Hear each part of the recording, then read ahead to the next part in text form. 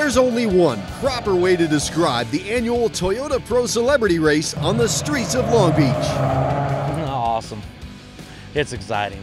From 1977 on, 40 years now, hundreds of household names have hopped behind the wheel during Grand Prix weekend to battle for bragging rights in this star-studded event that brings the eyes of the world and economic impact to our city.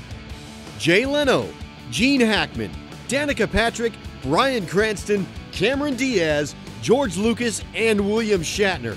This event has literally spanned the celebrity universe and raised millions of dollars for children's hospitals.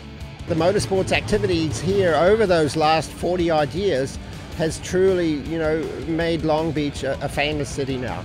The city does an amazing job, all the stuff going around downtown, and the fact that you're here on the streets, you got the water right there, the marina, whatever, it's awesome. But it's also nearing the finish line. While the Toyota Grand Prix of Long Beach will go on, this 40th annual star spectacle will be the final celebrity race. This is what launched me into a love of racing. So in one word to describe this last race, would simply be bittersweet. I hope that when the race starts that I'm really energized about the racing, because I'm just having a real nostalgic time. It's really been a win-win situation for everybody. And now it's coming to a conclusion. Why we'll look to see what else we can do in the future. But it's going to be hard to replace the excitement that comes with the Toyota Pro Celebrity Race. Grand Prix CEO Jim McCallion definitely saved his best for last.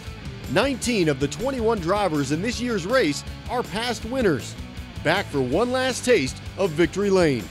It's been a great 40 years, and this is going to be probably the most epic race of the 40 years. Everybody wants to go out on top, and so there's going to be a lot of sheet metal rubbing this race.